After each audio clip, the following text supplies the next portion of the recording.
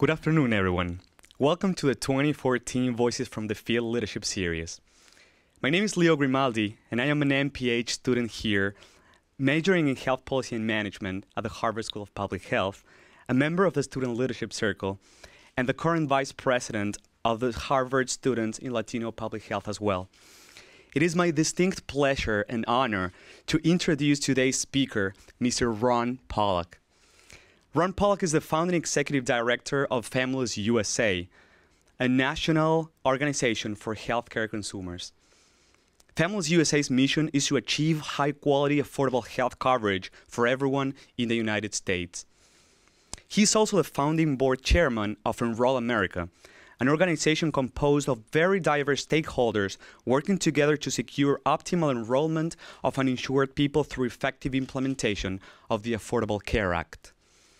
As well, Mr. Pollack was the founding executive director of the Food Research and Action Center, FRAC, a leading national organization focused on eliminating hunger in the U.S.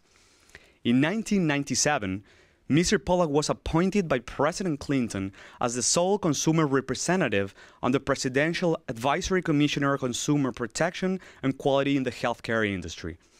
Mr. Pollack's work has been recognized through various honors. The Hill, a weekly newspaper covering the Congress and their staff, named Mr. Pollack one of the 9 top nonprofit lobbyists. Modern Healthcare named Mr. Pollack one of the 100 most powerful men in healthcare. And National Journal named him one of the top 25 players in the Congress, the administration, and the lobbying community on Medicare prescription drug benefits. Mr. Pollack received his law degree from New York University, where he was an Arthur Garfield Hayes Civil Liberties Fellow. Prior to his current position at Families USA, Mr. Pollack was the Dean of the Antioch School of Law. Before I turn the session over to Professor John McDonough, who will be moderating today, please join me in welcoming Mr. Ron Pollack to HSPH and the Voices from the Field Leadership Series.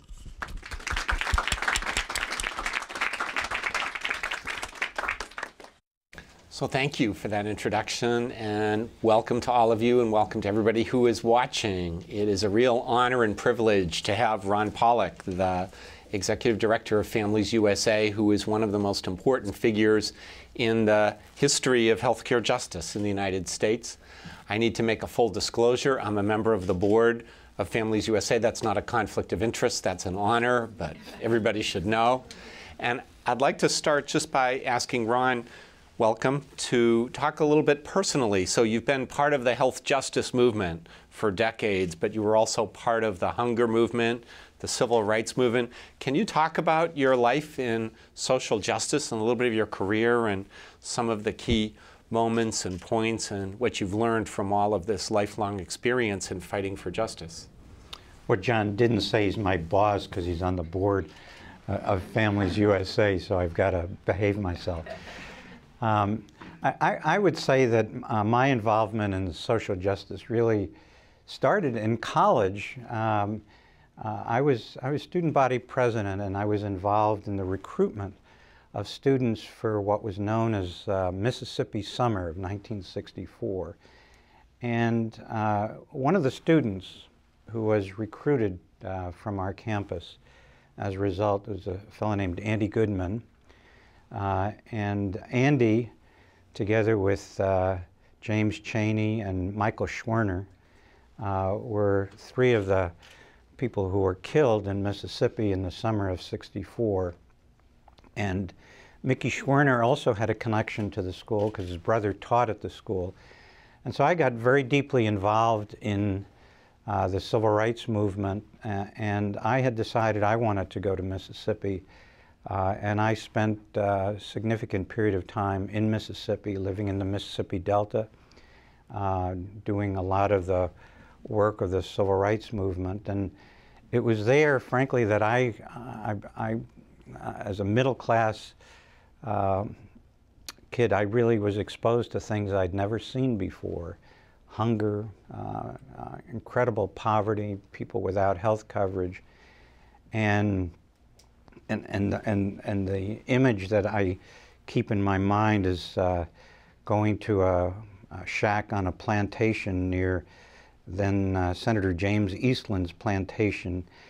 And there was a young child, about 7 years of age, with a distended belly, and clearly had major malnutrition. And I remember I went to the shack with an organizer from the Mississippi Freedom Democratic Party, and he went to what was, they didn't have a refrigerator, had an ice box, and there was just no food anywhere in the house. And this child had sores all over his body, and there were flies all over him, and the child had no energy whatsoever, and it left a real lasting impression upon me. And so I got deeply involved, as I was when I was working in the civil rights movement, on questions of hunger in the United States.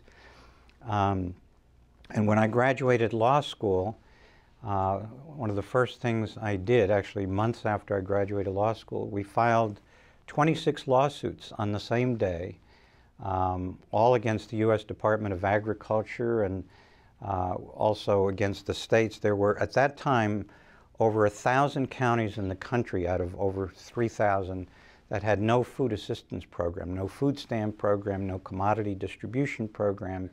And we brought litigation to make sure that there'd be a food assistance program. And we actually won the litigation. It's a long story, but it actually led to there now being a food stamp program in every county in the country. And we went on to do work that actually started the WIC program, the Women, Infants, and Children.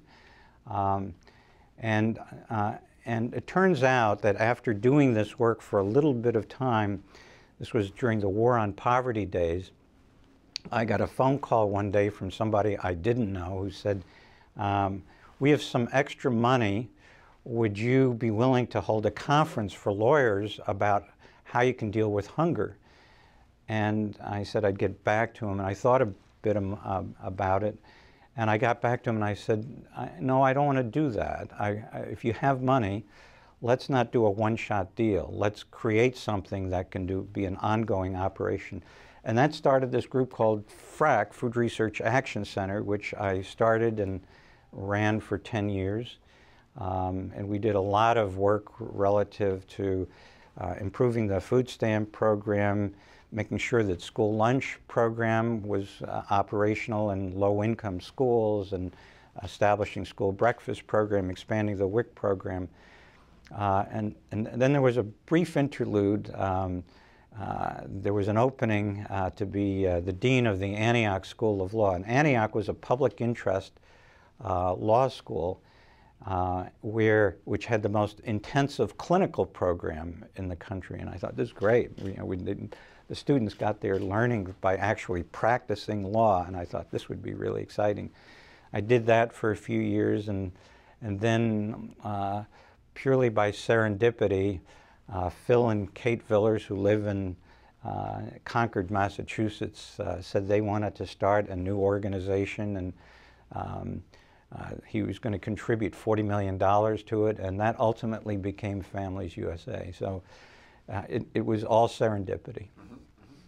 And so Families USA is a consumer health advocacy organization for the nation. I think a lot of people are confused by, what does an advocate do? And what is Families USA, and what role does it play, and how have you shaped it and changed it over now about 25 years? So, a little over 30. Over 30 years, forgive me. We fashion ourselves as being a voice for healthcare consumers. I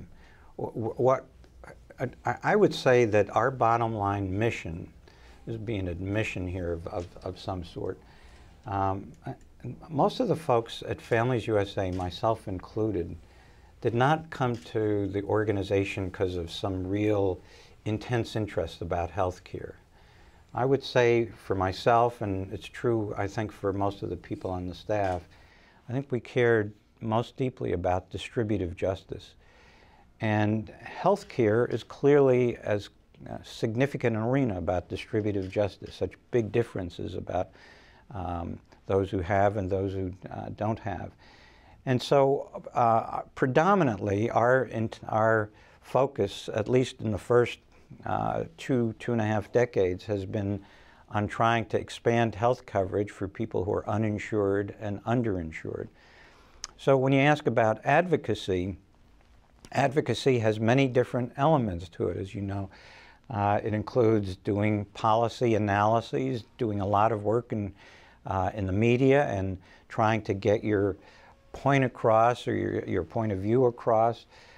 It includes lobbying. It includes working with grassroots organizations across the country who are like-minded so that they're strong and they can undertake advocacy at the state and local level and combine on federal efforts. So we try and do as many things to push public policy, and our primary focus has been on expanding coverage for the uninsured and underinsured. So you say distributive justice. I think a lot of people today, when they use that term, they use the word inequality. Is it the same thing? How do you define distributive justice and what you're... Well, distributive justice, in my mind, is the huge disparities that exist.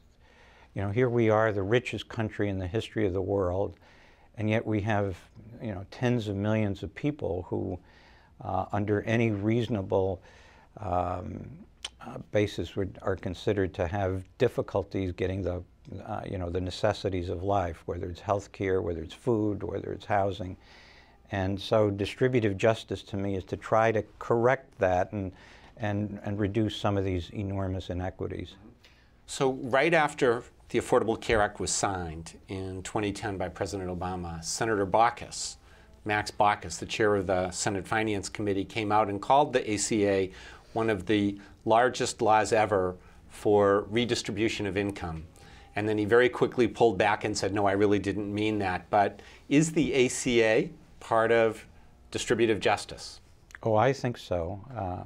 You know, their last Census Bureau report said that there are 48 million people who are uninsured, and which almost nobody can sort of put their hands on. What does 48 million mean? It's such an extraordinarily large number. I mean, it's larger than the aggregate population of 24 states plus the District of Columbia.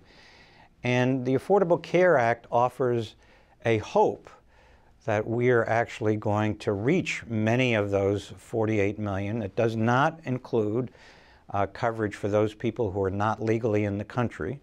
But for everyone else, the Affordable Care Act provides a real opportunity to extend coverage. And now the job is to make real what the legislation promises. So one group recently sponsored a web debate, and the question on the floor was, is the Affordable Care Act already dead? And so let me ask you to sort of ponder, where are we at with the ACA or Obamacare now? How are we doing, and what do you see ahead? Well, obviously the Affordable Care Act had a rocky beginning with the website malfunctioning. But this is not a short-term effort in terms of making sure that the Affordable Care Act becomes a living reality for families.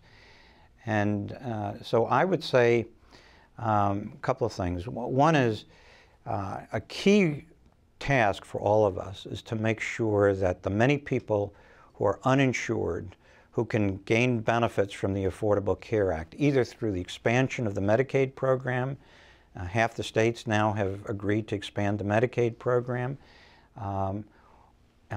or through huge tax credit premium subsidies for people below 400% of poverty.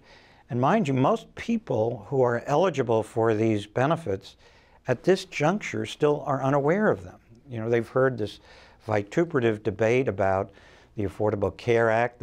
That's been mainly a political debate, but so far it's really not reached a personal understanding for people. So right now our job is to make sure that people get enrolled. Now that not only helps significant numbers of people, but it also increases the stability, political stability of the Affordable Care Act, because it's one thing to withhold something that someone never had before.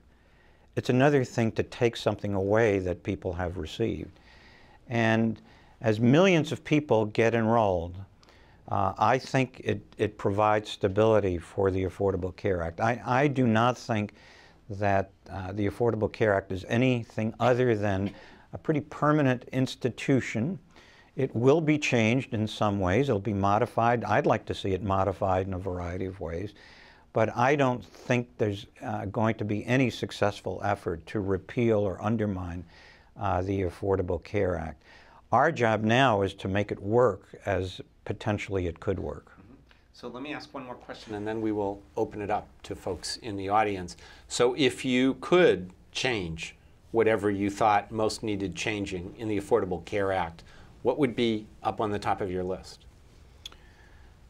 Well, despite the fact that the Affordable Care Act provides much greater opportunities for people to afford premiums, and there's still going to be, I think, a lot of people who find that their premium and their out-of-pocket costs when they get care is out of reach.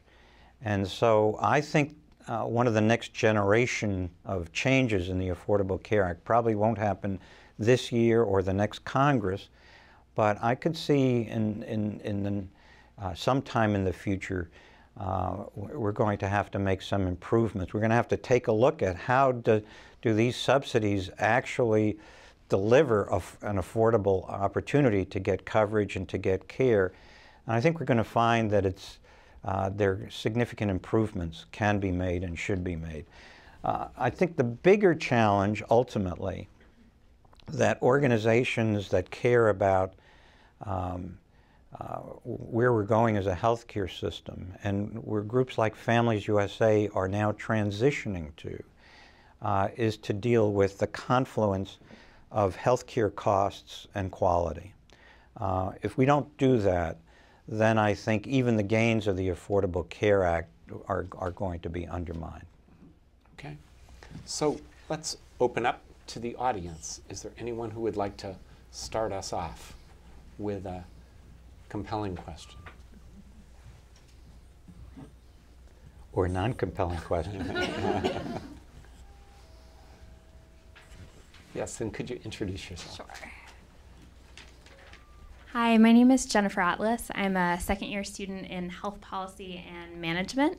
I'm someone who, prior to HSPH, did a lot of work with undocumented immigrants and healthcare access.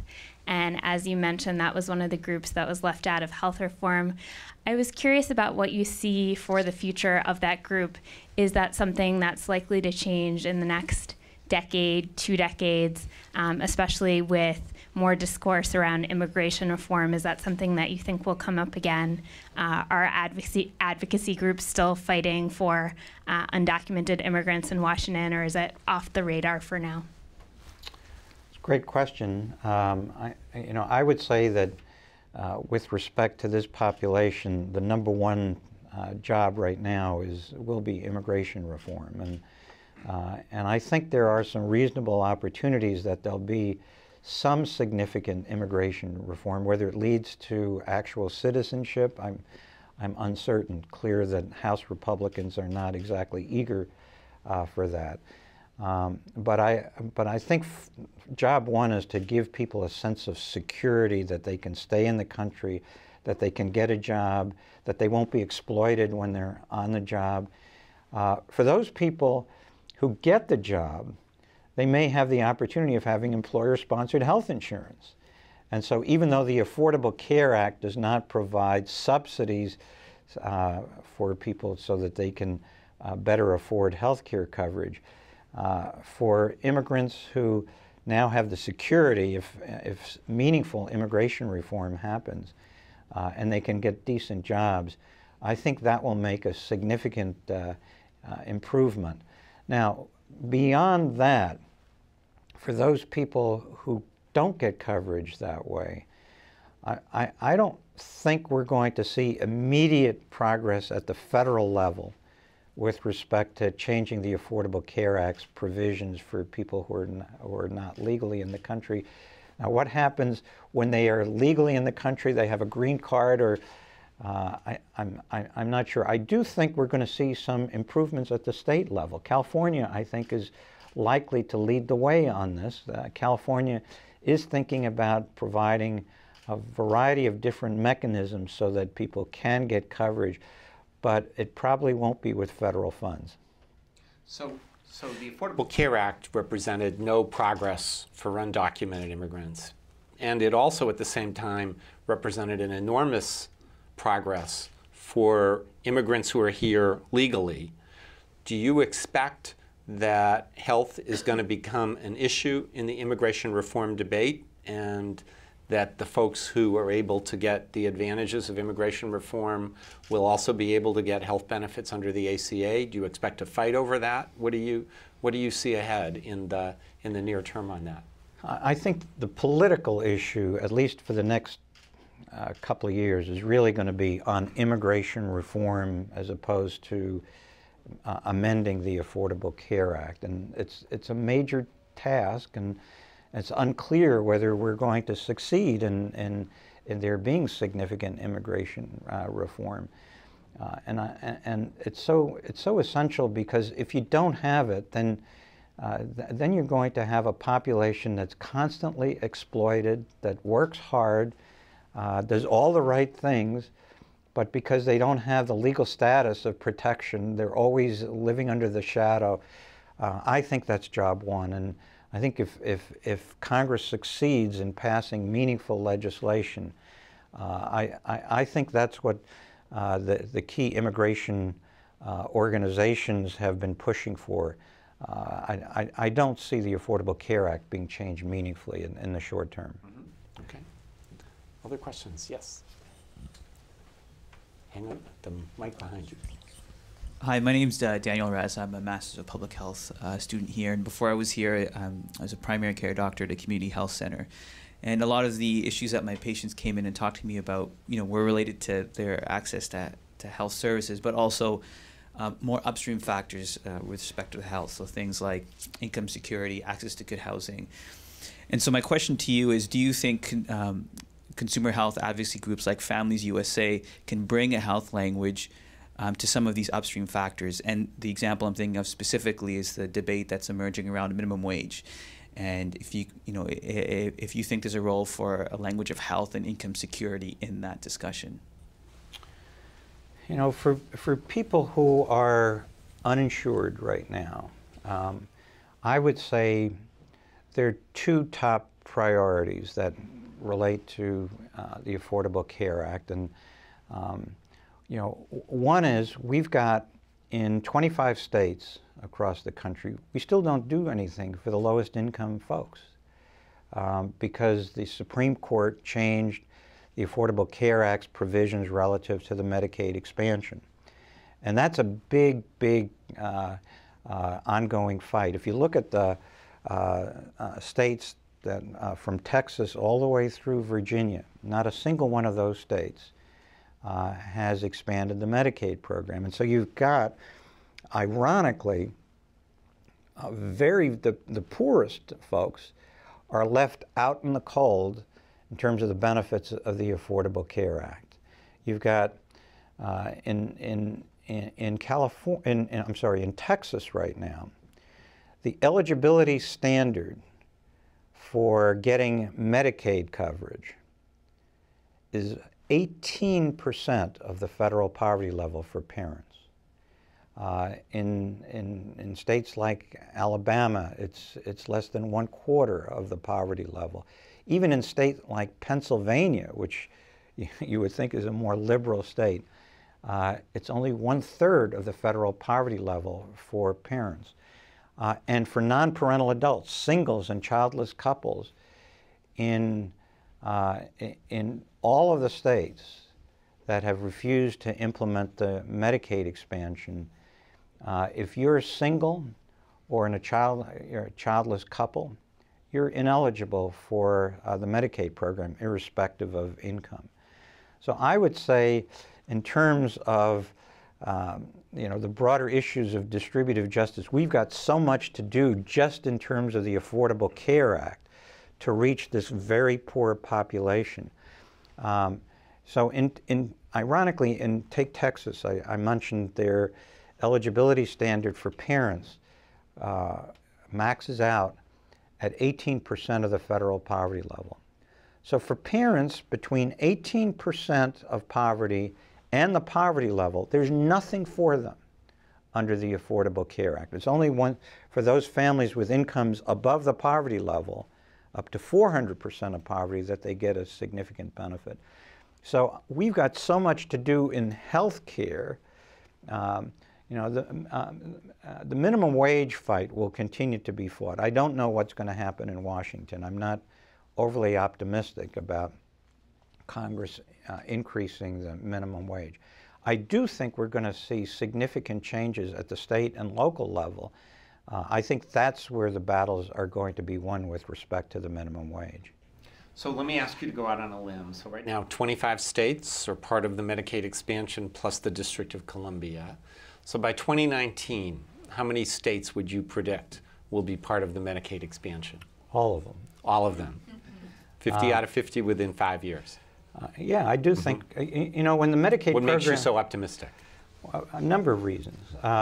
Number one, when the Medicaid program began in 1965, it wasn't a mandatory program, and a number of states held out. Arizona held out the longest.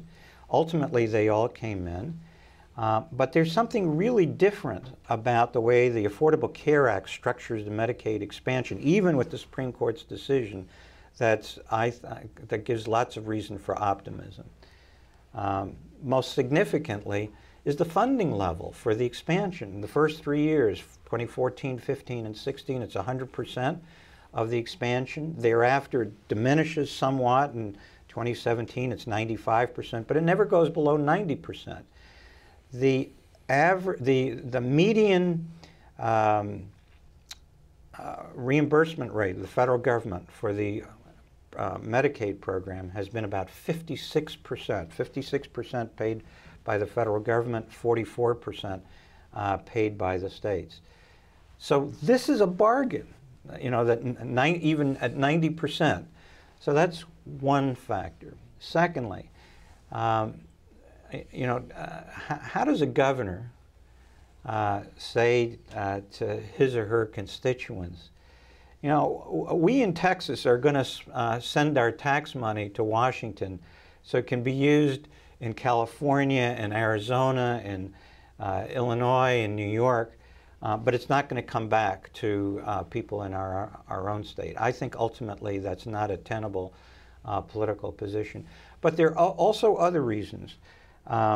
For state budgets, this is very helpful because states spend some money on uncompensated care, particularly for people going to emergency rooms in public hospitals.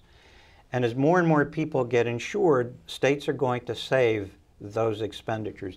And over and above that, this big influx of federal dollars has a profound impact on employment and what it does in terms of the economy of the state. There are a number of state-specific analyses about it. So I think you put all those things together, there's reason for optimism.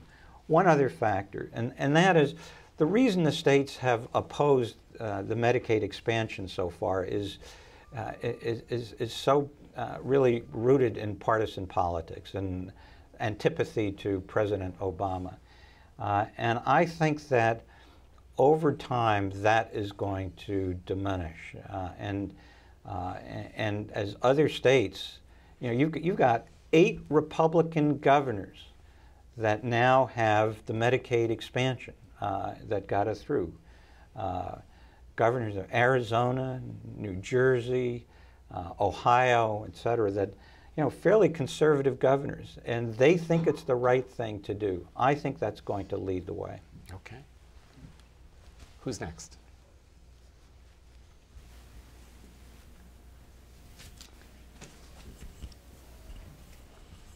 Hi, my name is Charlene Palmer. I'm a volunteer with Healthcare for All and also an employee with the Brigham and Women's Hospital's Trauma and Burn Program. And I have a question based on some of the earlier comments you made about how you got into advocacy for consumers. You talked about the food stamp program, And I was curious as to your take on the bill that's in Congress now that's talking about cutting such a huge amount from the food stamp program and how that relates to food insecurity and health. So the bill that is now in the Senate has passed the House, would cut the food stamp program by between $8 and $9 billion over the next 10 years. And the House passed bill would have cut the food stamp program by $40 billion. And so, you know, if you take a look at how the House and the Senate moved into conference committee, the reduction was significantly diminished. Now, the organization I started years ago, FRAC, Food Research Action Center, I still serve on the executive committee. FRAC actually has expressed its view that the bill should not pass, but it will pass. It made a there was a significant vote yesterday that showed that it's going to be impossible to filibuster the legislation. So I'm sorry that there are cutbacks in the food stamp program, but I'm also pleased at the same time that the huge cutbacks that were in the House bill have been derailed. And it's not a good movement, I think, to cut food stamps, which are, you know, they don't provide nutritionally adequate diets, you know, with the food stamp allotment. But I'm grateful that in this really bad political context that the cuts were minimized. So let me just refer to a prior question. So as the leader of a major advocacy organization in Washington, D.C., every day you must get tugged to get involved in 100 issues that are not central to Families USA, and yet, like food stamps or minimum wage, are quite compelling in terms of the justice motivation behind the organization. How do you deal with that? How do you decide? How do you make that decision, and do you have a way to do it without people being furious at you because you're not signing up for everybody's cause? Well, it's really important to figure out what can you do, and if you spread yourself too thin, you're not going to accomplish anything. And we constantly struggle with, even in the healthcare area, and what are the things that we should focus on, and they are very tough choices. And I tend to lean, well, I want to do this, I want to do that, but the staff has been fairly disciplined in saying, this is, what are the priorities? What is it going to take for the staff to have some impact on those? And so, sure, there are temptations to go well beyond our agenda, but I think we've learned over years that if you spread yourself too thin, you're not going to accomplish anything. Mm-hmm. Okay. Who's next? Yes. My name is Elizabeth Anderson. I'm in my first of 2 years in the Health Policy Management Department. And I was wondering, you mentioned at the beginning about the issues with the website, with the rollout, the ACA, and I was just sort of wondering, positive or negative, any lessons you think future public health leaders could learn from these first few months of the rollout? Well, passing a law is insufficient. Passing a law is critically important, but then you have to implement it effectively. And obviously, a good number of us were tremendously surprised, to our great unhappiness, about how the rollout began in October. One of the lessons I think to be learned for anyone who does advocacy work is there are no such things as final victories and final defeats. And in the context of the Affordable Care Act, there isn't a final victory. We have got to make sure that it gets implemented effectively, and obviously a lot of us were taken by surprise by how the healthcare.gov malfunctioned.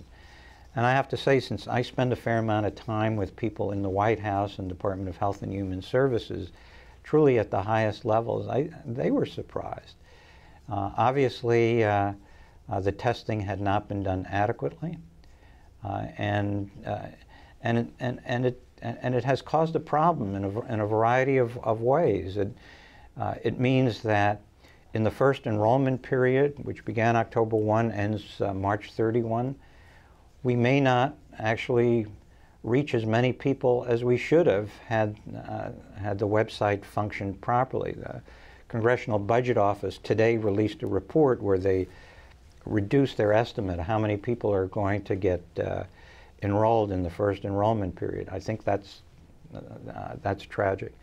I think also for those people who potentially can benefit from the Affordable Care Act, when you hear negative things about the Affordable Care Act, even if it's not intrinsic to the actual legislation itself, it might deter a good number of people to think there's something there for me under the Affordable Care Act. So it has made our job a whole lot more difficult in terms of getting people enrolled. The way we're trying to respond to that, and the way I think we can most profoundly influence the way people think about the Affordable Care Act and whether they might want to get enrolled, is by telling the stories of people who've gotten enrolled. There is nothing more effective in terms of reaching moderate, lower income population groups that can benefit from the Affordable Care Act than seeing somebody who's similarly situated, who's gotten enrolled and is happy with it, and they can start saying, well, maybe there's something there for me as well. But there's no question that that first couple of months in particular was a real setback. So part of what's been interesting about the Affordable Care Act process, passage and implementation, has been the involvement of another movement in this space. So not just the health justice movement, but the Tea Party movement has had a significant impact on the process of passage and implementation. What impact do you think they have? How do you evaluate their impact? And how do you understand and assess that movement? Well, I wouldn't just focus on what they did after the enactment. They had a significant impact during the pendency of the Affordable Care Act. As you remember well, there was a chance, we thought at one point, that this could be a bipartisan piece of legislation. And Max Baucus tried really hard to achieve bipartisanship, and he was working with 3 Republicans, most predominantly through Chuck Grassley of Iowa. And because of the tremendous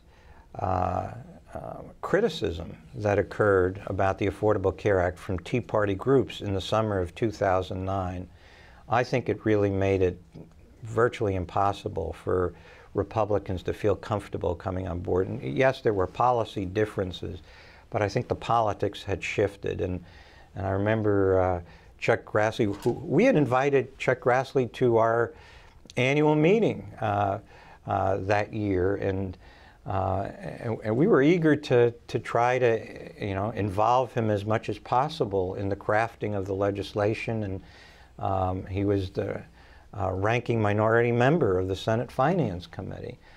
But when the Tea Party folks really started revolting, or whatever you want to call it, in the summer of 2009, it made it very difficult, if not impossible, for Republicans to sign on board. And we wound up never getting a single Republican in the House or the Senate cooperating or voting for the legislation.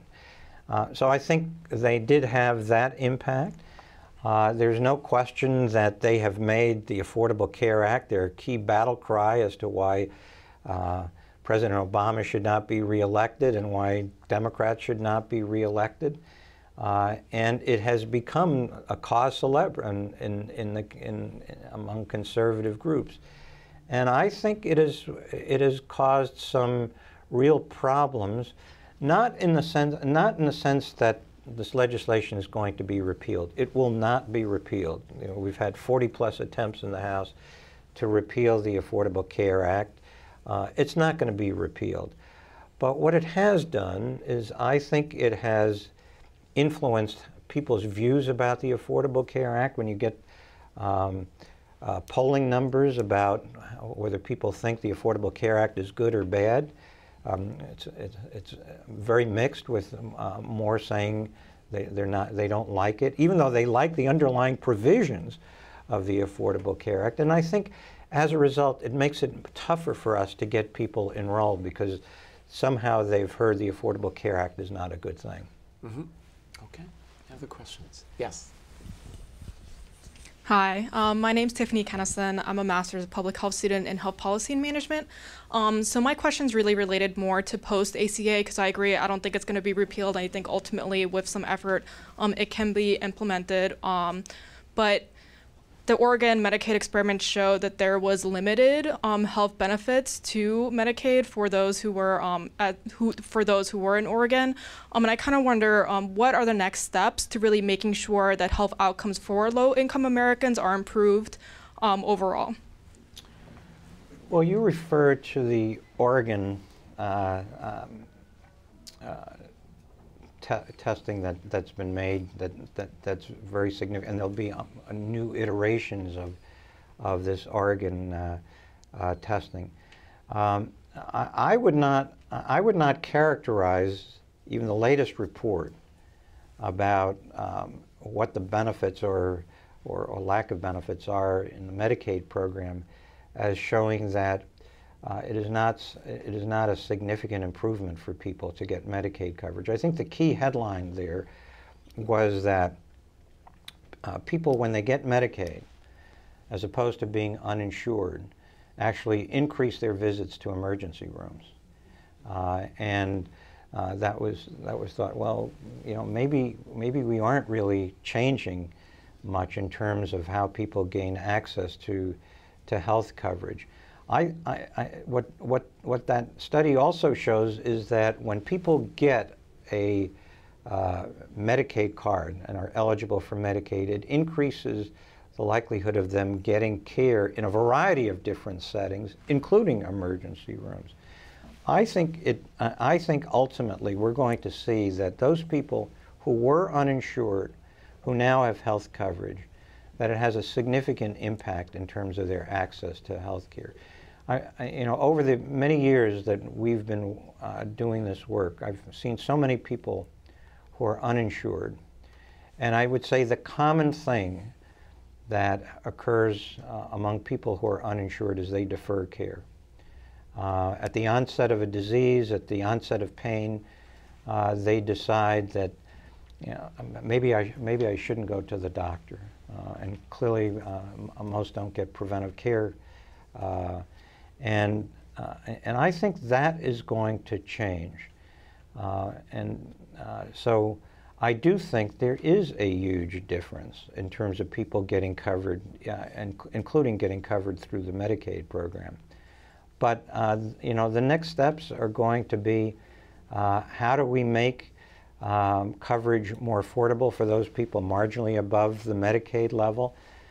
Because I think we are going to find that there are millions of people who, despite the subsidies, are still finding coverage unaffordable.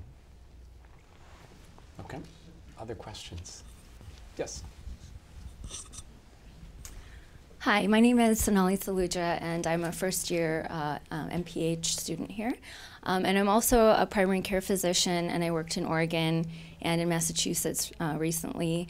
And I found that people really struggle with paying for their medications, and I constantly see people, even people with insurance, who've fallen into the donut hole, or the cost is being passed on to them through their premiums, higher copays, or even, you know, us taxpayers are bearing the burden of the cost of medications, and I don't know how much the ACA is doing to address that. So as a consumer advocate, I'm just wondering what your thoughts are on how we're going to go forward and address that issue.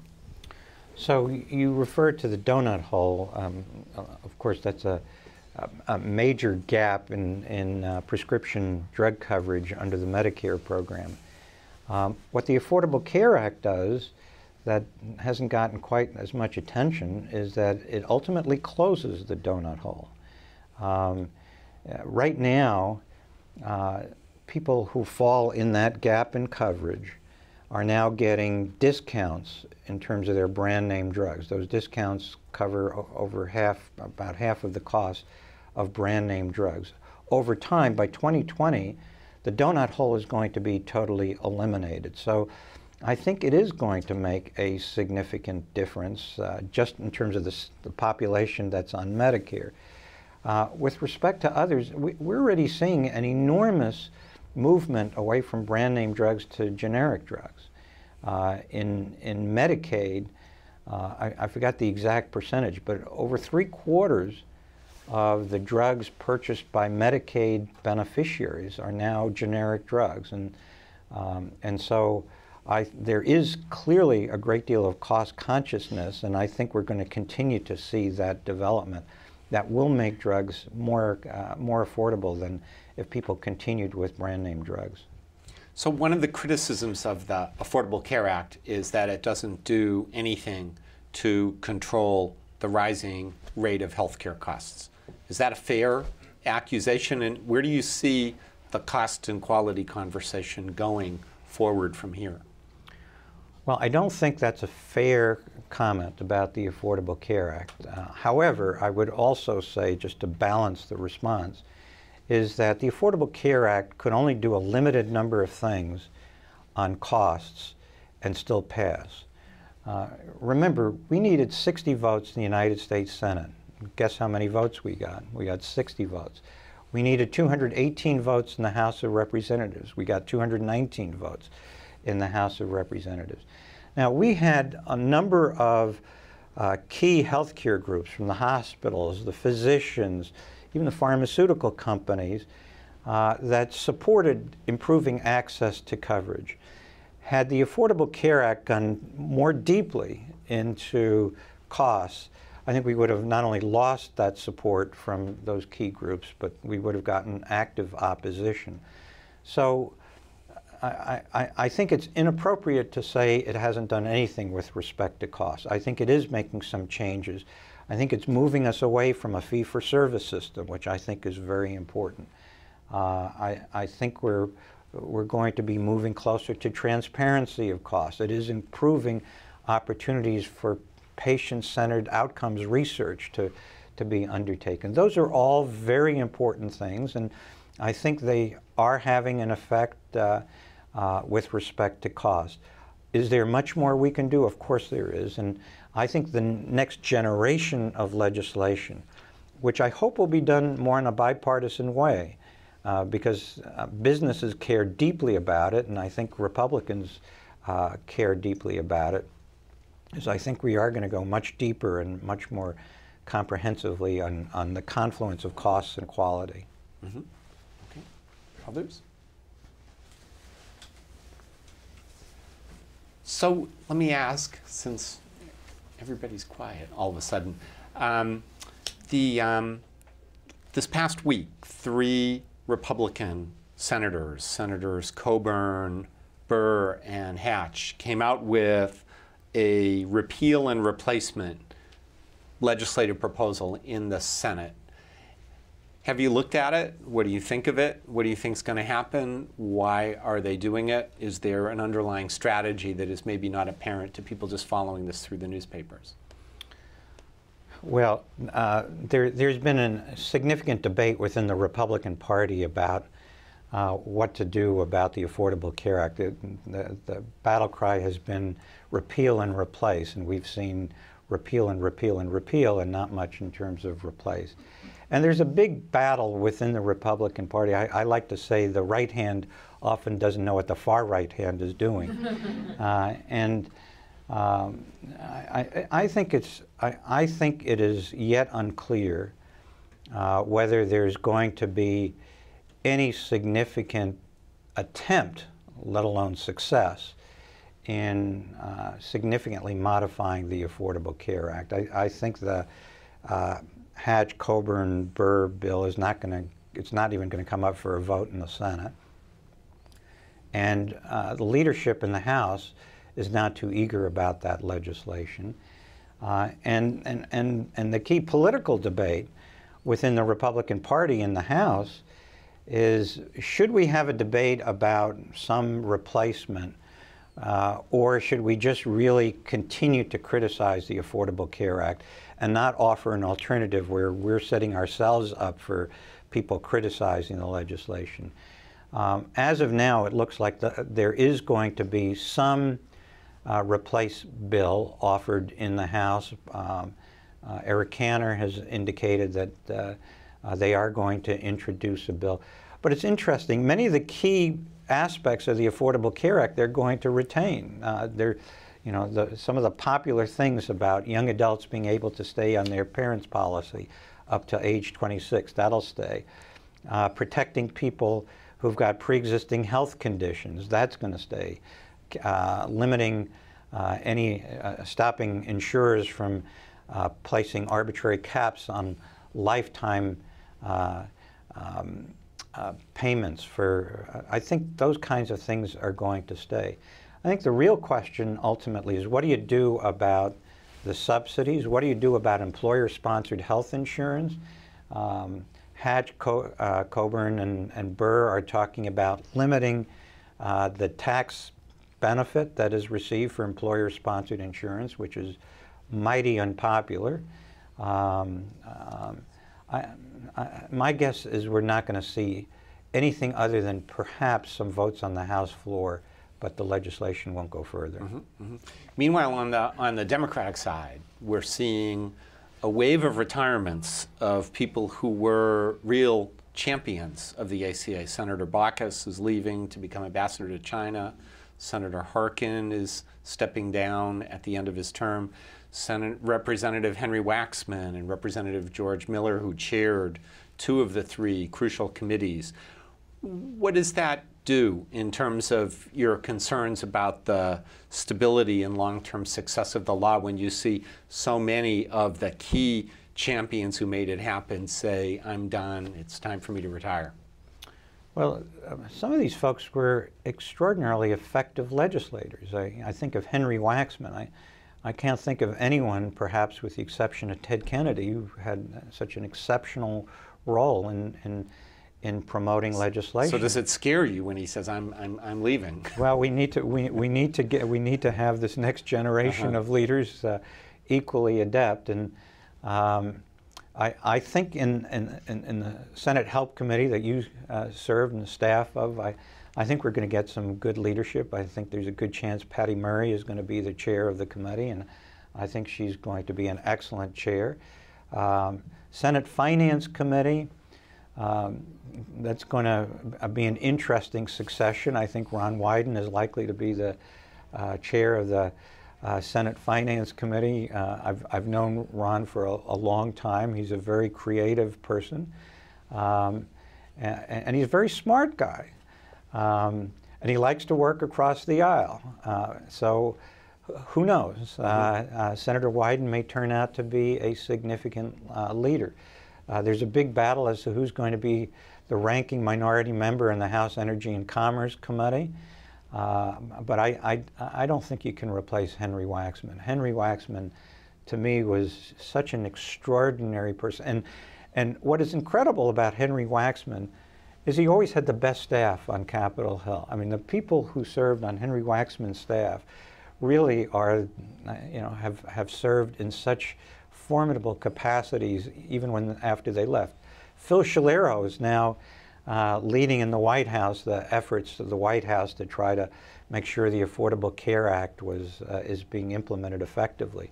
He came from Henry Waxman. You can go down a list of lots of people. It is a loss seeing Waxman leave the House. Do you expect health reform to be, the ACA, Obamacare, to be a significant part of the conversation in 2015 and 16 leading up to the next presidential election? And can you think ahead to how you think it might play into the national conversation during that crucial period of those 2 years? Well, first we'll start with 2014. Okay. I would say in 2014 it is going to be a significant issue. Republicans have decided to make it a significant issue. We're already seeing lots of ads that have been placed on vulnerable incumbents. And so 2014, the Affordable Care Act is going to be a significant part of the political debate. I don't think it is in 2016, because by 2016 we're going to have so many millions of people covered. I don't think it's a good thing for a Republican member to say to constituents or to say to voters he or she is trying to reach out to, I'm going to take this coverage away from you. You're going to lose your Medicaid coverage, and in particular, are you going to lose your subsidies for people up to 400% of poverty? I mean, 400% of poverty. That's $94,200 in annual income for a family of four. That's $46,000 for a person living alone. This reaches fairly significantly into the middle class. And so I think the debate in 2016 is going to be very different than the debate in 2014. In 2016, one of the issues that may be significant actually will relate to children. And that's because the Children's Health Insurance Program, major accomplishment of Senator Kennedy and Senator Hatch in 1997, there's a very peculiar status of the Children's Health Insurance Program. It is authorized through 2019, but it is funded only till September 2015. And I think there's a high likelihood that Republicans are not going to allow it to be refunded. I think there will be a debate about children's health care. What happens to those kids, 8 million kids right now, in the CHIP program when the CHIP program is no longer funded? What does it mean for the families in terms of when they start going into the exchange and they'll have to pay more in premiums, even with the subsidies, more in out-of-pocket costs, the benefits won't be as great? I wouldn't be surprised if Hillary Clinton is the nominee that this is an area where she's going to be very comfortable talking about, because she's always had a deep interest in children, and children in health care may well be an issue. But I don't think the Affordable Care Act as such will be. Mm-hmm. Okay. We are almost out of time. We have just a few minutes left. And I'm wondering if, in the end, you might just, for our students here and for students and others who are watching, to reflect on your career and advice and lessons for folks who want to either full-time or as part of their lives make advocacy and forward movement on social and economic justice part of what they do. What advice and recommendations and thoughts might you have to share with folks? Don't focus too much on what happened in the past, other than learning from it. Think about the future. I often say that at my age, the things I remember most vividly never happened. But it really is important to think about the future, what improvements can be made. Don't feel that any defeat is a permanent defeat. Pick yourself up from the floor and continue. And when you win something, don't feel it's over either, because you got to protect it and you got to implement it. So there's a lot of work for all of us to do, and I'm glad that we've got a new generation coming in that's going to be really energetic in terms of trying to solve the key problems that still need to be solved. Fantastic, thank you. So I just want to mention our next Voices event will be on February 25th with Frank Neonator. We'll be speaking and answering questions. And just want to thank Ron for making the trip up from DC to be here with us today and to share your experiences and your wisdom. You are absolutely one of the giants of healthcare justice in the United States in this crucial period of time. So thank you for everything you've done, and thank you for sharing your time and thoughts with us today. Thank you. Thank you, boss.